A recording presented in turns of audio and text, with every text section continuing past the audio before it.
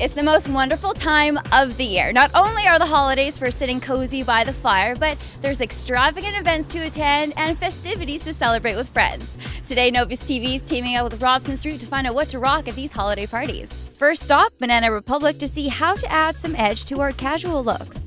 Tell me, what can you wear that'll take you from day to night? Well, we all work during the day and we have a lot of holiday events that we got to go to after work, so it's very important to choose very versatile pieces. So choosing work-appropriate layers is great, something that you can put on over top of your button-up shirt and then you can take off for later on in the evening, or a structured blazer is always great and then you can take that off as well for later on. Perfect. And so what if you want to add a little bit of sparkle or edge to your look?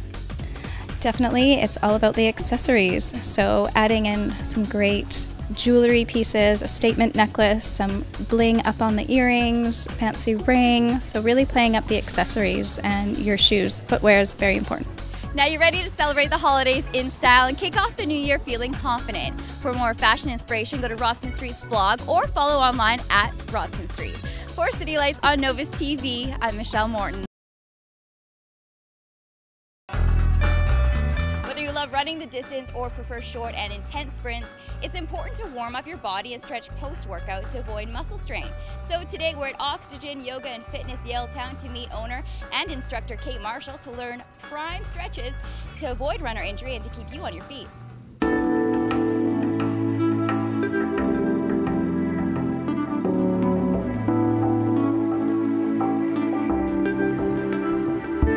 So can you first tell me why it's so important to warm up your body before you go running? Number one is injury prevention. So, often people think of running as something that's low impact, but it truly is super high impact on the body, especially if you're doing long distance. So doing a dynamic stretch before you go on your run is super important to prevent any injury and any unnecessary tightness, getting that all out before so you can truly enjoy your run and get the most out of it. Okay, and how about after? Why is it so important to have that stretch in after? So same thing, the repetition of those muscles, whether it's pounding the pavement, if your back, you might feel a little compression in your back, those muscles just are used in the same movement over and over and over again. So it's just very important after to stretch them out, really get that release, and then basically the day following, you're gonna be able to hit that run again 10 times harder versus feeling the soreness, all the stuff you would feel if you didn't stretch. It's common that runners have tight muscles. Can you tell me why? And so the biggest thing is the repetition of using those muscles. So when you're running, it's consistently, usually hitting pavement, so it basically causes those muscles to shorten, to become stronger, absolutely, but just shorten and become tight. So that's usually why you'll find those tight muscles. Kate kept me on my toes. I feel limber, energized, and ready to take flight more than ever. If you would like more information on Oxygen Yoga and Fitness Yaletown, go to the link below.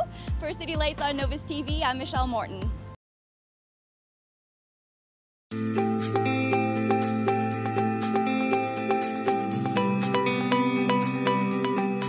It's a new year, so a new you, right?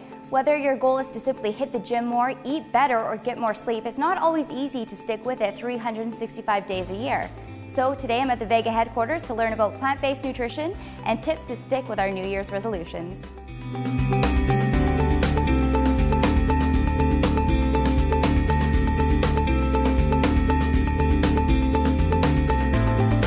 Hi Jen, thank you so much for having me here today. So tell me, what are some vital foods to include in your diet to help curb cravings of sugar and snacks?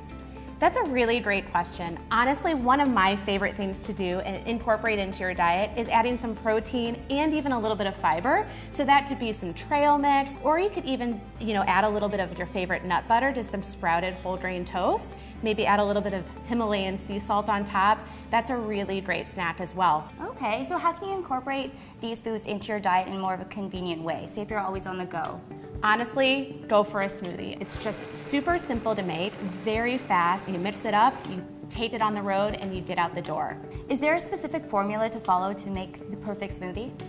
The perfect smoothie, there is no perfect smoothie. Honestly, you can make something that tastes like your favorite beverage that you would sip on the beach. You can make something that tastes like your favorite candy bar. You definitely want to add some non-dairy milk alternative, maybe even a little bit of non-dairy yogurt, some frozen fruit, and also a plant-based protein powder is a great way to keep you full for longer.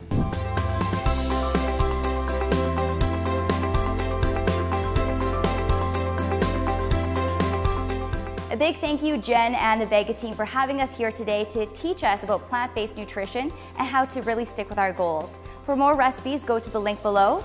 And for City Lights on Novus TV, I'm Michelle Morton.